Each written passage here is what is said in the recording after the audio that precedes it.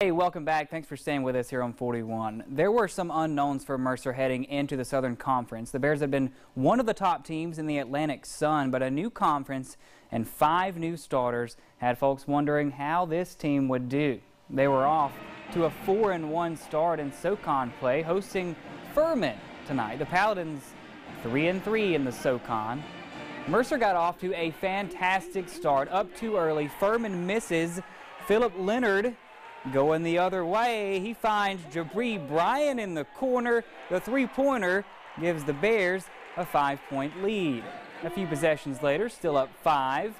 Darious Moten to Leonard for the one-handed jam from the baseline. Bears up 7. They led by 7 at the half.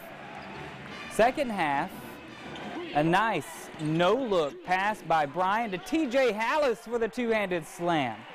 Furman hung around in this one, though. Less than 20 seconds to go. Bears up 3. Furman has it. Jeff Beams tries to tie it with a 3, but it's blocked.